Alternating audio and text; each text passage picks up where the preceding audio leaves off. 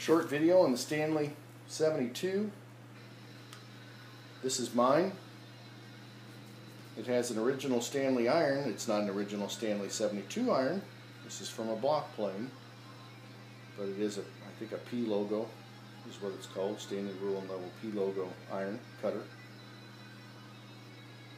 The plane itself is pretty simple. It looks just about ugly, with an adjustment here. The nosing section slides up and down, this being a slight chamfer, this being more substantial, and that being just about the whole thing gets lopped off. So you can see the piece of stock travels from the nosing section, which will take off the corner, until the remainder of the piece of the stock, of the stuff, runs along the outside edges of this triangular area, this 45 area. So if we set it to a slight chamfer like this, it's a set it and forget it operation.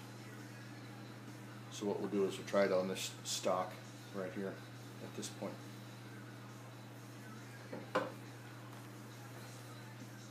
Time then to do some cutting.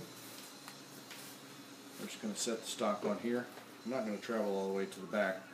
Holding it is kind of interesting. The inclination is to do this. You're going to block the eject for the shavings if you do that.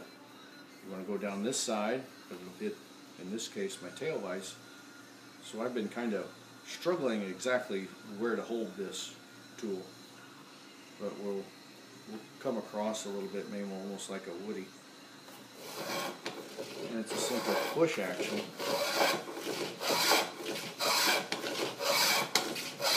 To eject shavings as you're going.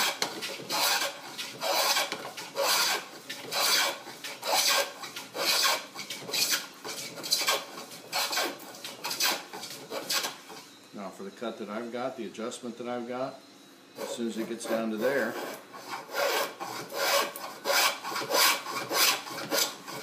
you can get the bottom out, it's done. And that should be it. Come back down here a little bit further. And I don't know if it's like a 45, but you start on the end, the far end of the cut, like I did there, and work your way back. But it seems to work. It's a little more tricky on this end, and I don't know if I'm out of camera range.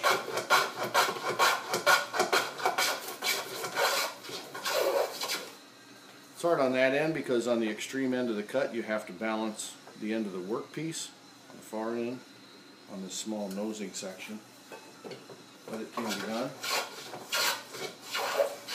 And when it's fully registered, then you're not getting anything as far as material. You're pretty much done.